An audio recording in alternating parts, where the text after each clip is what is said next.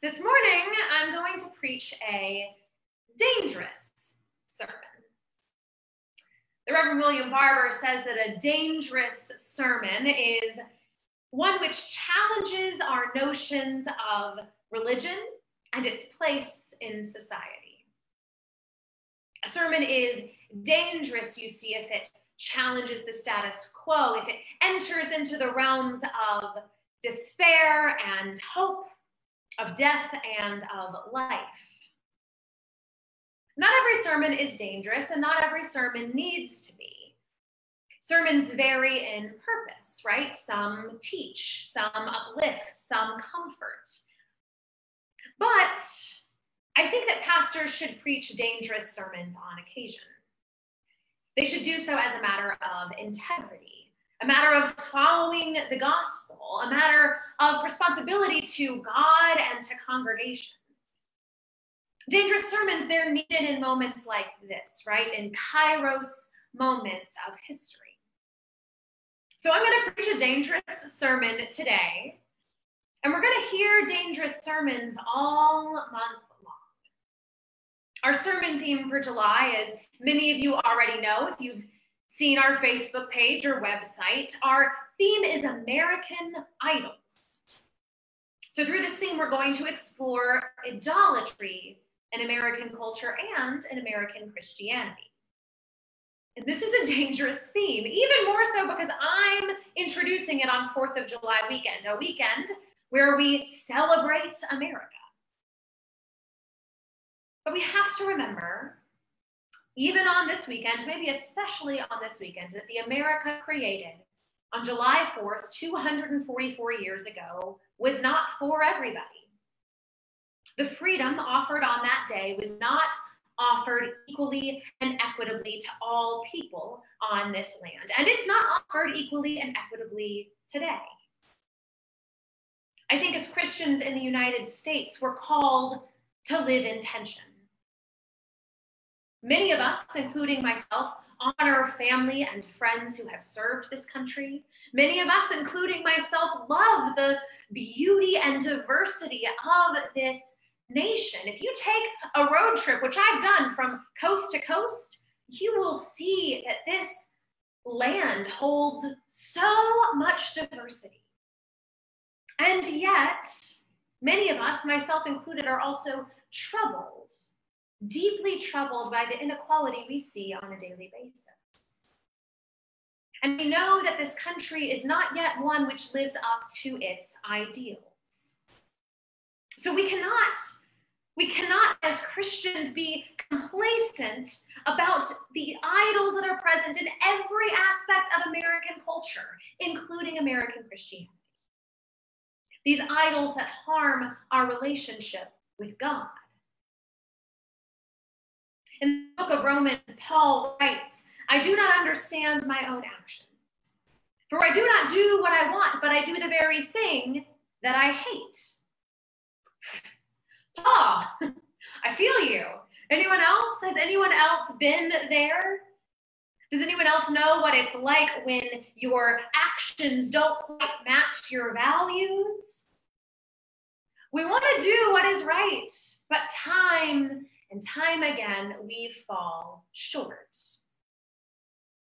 But Paul, of course, isn't just talking about those mistakes, as painful as they may be.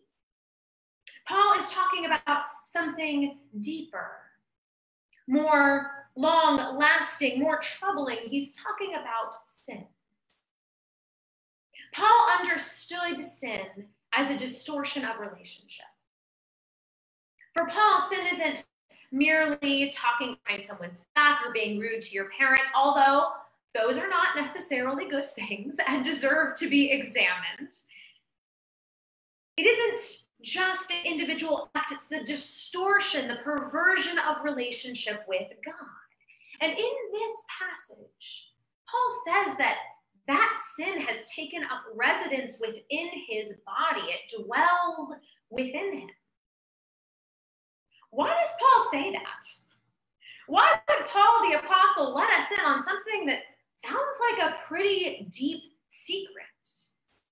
And how does Paul even know that sin is dwelling within him? Well, let's take a minute and remember Paul's life story. Paul wasn't always Paul. He used to be Saul.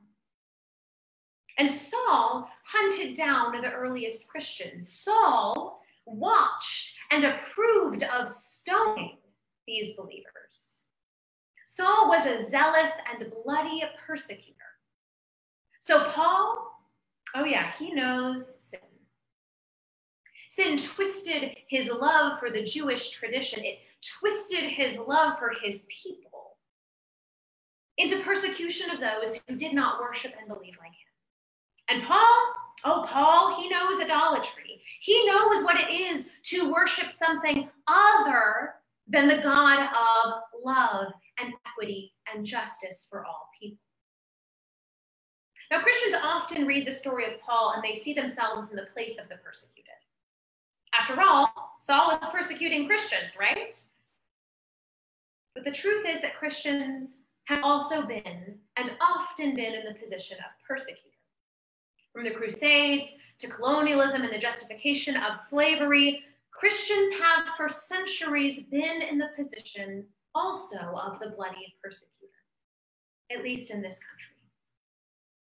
Just as sin twisted Saul, sin has twisted America.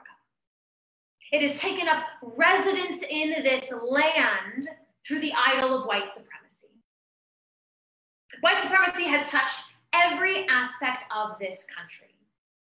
There's a lot of conversation right now about how white supremacy is embedded in politics or government institutions, economic systems, culture, but it is also alive in American Christianity.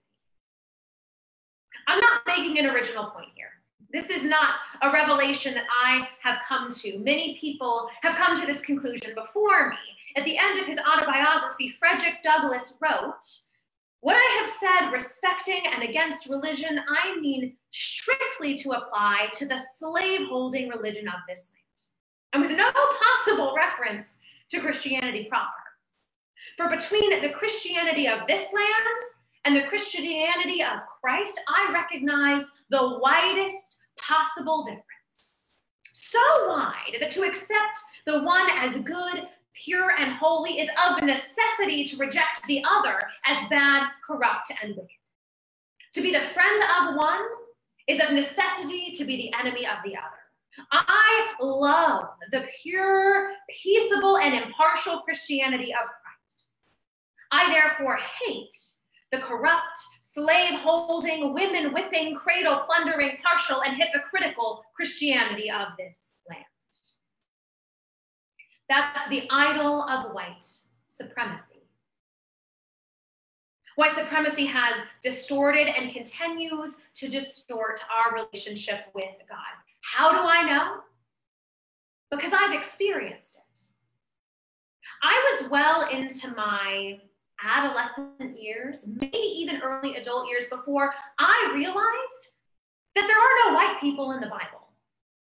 There are no white people in the Bible, not one. I was so used to seeing white Jesus, white disciples, white Abraham and Sarah and Mary and Joseph that it didn't even occur to me that that might not be true. And when I first saw images of Jesus as a person of color, Jesus as he actually was, a Middle Eastern Jewish man, it felt radical to me. The truth, it felt radical. The idol of white supremacy, the sin of white supremacy dwells in the bones of this country. It has misshapen my own theological growth. I had to unlearn a lot of things. I am still unlearning a lot of things. And that idol of white supremacy has twisted the moral imagination of America. And what is moral imagination? Moral imagination is the capacity to imagine something rooted in the challenges of the real world, yet capable of giving birth to that which does not yet exist. I want to say that one more time because this is so important. Moral imagination is the capacity to imagine something rooted in the challenges of the real world and yet capable of giving birth to that which does not yet exist. Moral imagination took the slaves out of Egypt. Moral imagination brought the Magi to the cradle of an infant king. Moral imagination told the disciples to fish for something other than food. Moral imagination fueled the likes of Martin Luther King Jr. and Frederick Douglass and Dorothy Day. Moral imagination is how we build the kingdom of heaven here on earth. But our moral imagination is sick. Dr. Frank A. Thomas, a Black professor and theologian, writes that the moral imagination of America is dominated by the idolatrous and diabolical imagination. What has and will always hinder the moral imagination of America is white supremacy that reserves the rights and benefits of America only to a few. Wretched person that I am, writes Paul, and we join Paul in this cry, because we can see that our moral imagination is sick. We can see that the idol of white supremacy dwells in this land and has twisted our relationships with one another, with ourselves, and with God. Wretched people that we are, but have hope. It's wretched, but have hope, because recognizing the problem, that's the first necessary step. Idols can't help but be revealed. Idols eventually show themselves for what they are. There's always moments where they can be seen and recognized. Think about it. Saul had a blinding moment on the way to Damascus that revealed the idol of persecution. Moses told the Israelites that they must tear down the golden calf, literally tearing down an idol that separated them from worshiping the God of their covenant. Ruby Bridges marched into a school and revealed the idol of segregation and white supremacy. Idols always show themselves for what they are. And in the past few months, the idol of white supremacy has once again shown us that it continues to hold firm in the United States of America. We see it. We see the idol of white supremacy when politicians use Nazi symbols in their campaigns and retweet chants of white power.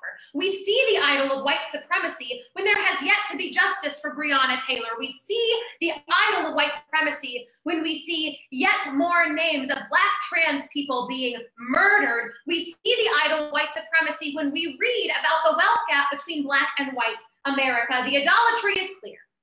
If you didn't see it before, you see it now. The moral imagination of America is twisted. We must disentangle the Christianity of white supremacy from the Christianity of Christ. We must do that. But we can't do it by ourselves, because our moral imagination is sick. The tools we have to imagine a new world are stunted by this idolatry. So again, we cry with Paul, wretched people that we are, who will rescue us from this body of death that is white supremacy in America? But again, have hope, because Paul provides the answer to that question in the next verse. Thanks be to God through Jesus Christ our Lord. We can't do it ourselves. We can't save ourselves. But the good news is we don't have to, right? We have Jesus, the real Jesus, not the white supremacist Jesus. We have the real Jesus, the man who preached dangerous sermons and lived and ate with all people and was killed for it, but rose again. We have Jesus Christ. We need that grace of Jesus Christ because it reinvigorates our moral imagination. It heals our distorted relationships. Jesus shows us a way to be human outside of the idol of white supremacy, outside of idolatry. Because where white supremacy says to follow empire Empire, Jesus was killed by the empire and then rose again to show that he defeated it. Where white supremacy says that we should put brown and indigenous children in cages at the border, Jesus says, let the little children come to me. Where white supremacy says that white people deserve all the wealth, Jesus says it is easier for a camel to fit through the eye of a needle than it is for a rich man to enter the kingdom of God. Where white supremacy says we can't possibly have health care for everyone, we can't possibly take care of everyone, Jesus healed lepers. Where white supremacy says, let's build more prisons in this country than any other country in the world, Jesus says, I'm going to set the captives free. Thanks be to God for Jesus Christ. For Jesus who said, beloved, beloved ones, let me show you a different way. It doesn't have to be like this. The way of Jesus is not easy. It's not easy to tear down idols, literal and spiritual. It's not easy. But it is better than white supremacy. I promise you that. It is not easy, but thanks be to God through Jesus Christ our Lord, we can do it. We can bring this idol down. We can get free. Jesus showed us the way. A way where all are welcome. A way that we will recognize and remember now through communion. Communion which gives our spirits the fuel it needs to follow Jesus now and always.